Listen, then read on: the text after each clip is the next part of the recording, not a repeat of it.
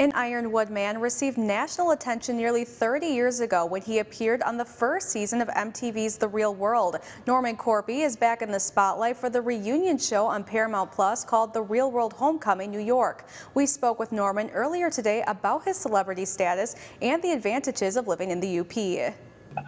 I'm actually really happy that I'm here and not in one of the bigger cities, because I've heard from my other cast members just that they're once again getting recognized. And it was really intense in '92 being that visible. Like, people, you're like Kardashians, people screaming and yelling and running and all over the place, no matter what. I mean, I went to a Packers game and all of a sudden I was tossed and I was moved. They just carried me through the upper part of the deck. It was just like being lifted, and just nonstop. As soon as, it just is a lot. So it's nice to kind of be somewhere where, I don't know, it's not the most important thing up here. It's like the whole celebrity thing.